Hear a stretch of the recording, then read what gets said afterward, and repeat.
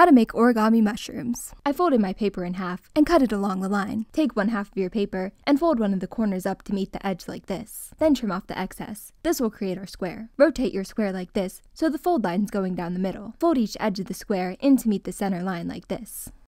Flip your paper over to the back, then fold this little triangle piece up like this.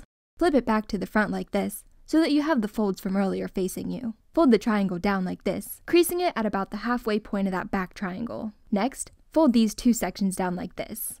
Now we're going to unfold that section and squish the paper in to meet the middle line like this. Not the easiest to explain, but hopefully you can just see what I'm doing in the video and copy that. Then go ahead and repeat that on the other side. Next, bring this point at the bottom up like this to finish the stem of the mushroom. To finish the mushroom cap, just fold in all of the pointed parts at the top like this. And when you flip it over, you'll have this cute little paper mushroom. For more details, make sure to check out my YouTube channel, Megan Weller.